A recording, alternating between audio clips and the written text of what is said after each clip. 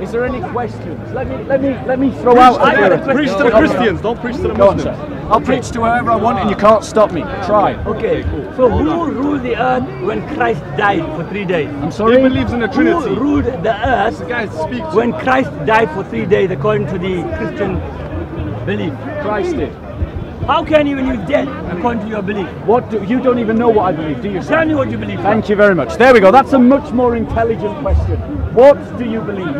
Not telling me what I believe. So let me tell you what I believe, sir. What I believe is what the scriptures teach in the in the letters of Peter, that Christ died in his humanity. Excuse me. 1 second, no. Let me finish my answer, sir. Don't get angry. Let him practice speak as well. some manners. Okay, Practice some manners. You ask the question, at least have the dignity to listen to the answer. So, what does the Council of Ephesus teach? This is what our church fathers teach about the crucifixion. The divine does not die. Did you all hear that, Muslims? Yeah. The divine does not die. So the divine of the Son of God did not die upon the cross. Only his fleshly body. And so Christ was still ruling the world. Excuse me, sir. Go on. According to the Gospel of Barnabas, and I shall tell you who Barnabas was. Don't be rude to your brother. Barnabas is mentioned in the remaining 4 books of the New Testament as a prince among men, as a king, as a good person.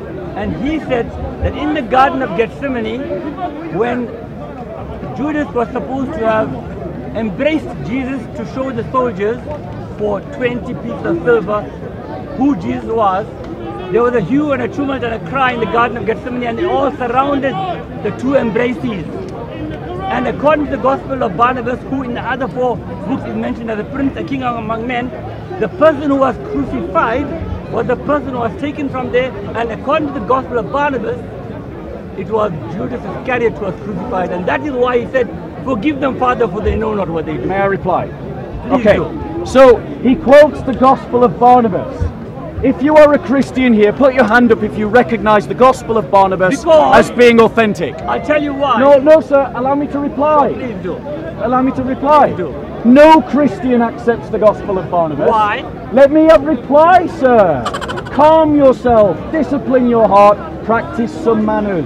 Quoting the Gospel of Barnabas to me is like me trying to quote the Hare Krishna book, the Bhagavad Gita, to a Muslim, and to argue to the Muslim of using the Bhagavad Gita. That's not true. Everyone, notice they can't be quiet.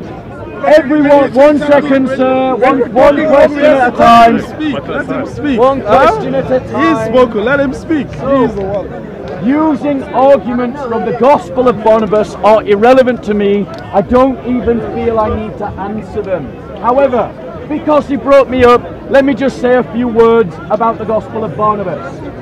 Dr. Bruce Metzger, Dr. Bart Ehrman, Dr. Daniel Wallace, some of the leading scholars of biblical criticism, all consider the Gospel of Barnabas to be a late forgery written in Italy after the 7th century. In other words, no one in the academic world believes that it is a 1st century document. They all believe that it was a forgery by Muslims, written at the time when Muslims were occupying areas of the Italian peninsula. No. And we know it's a forgery because it gets its geography wrong. No, you are talking lies. It gets its geography wrong. It talks about things that are real in the 7th century as if they were true in the 1st century. No real historian takes the Gospel of Barnabas seriously. You, sir, have been misinformed by Muslims who have lied to you because they themselves have been lied to.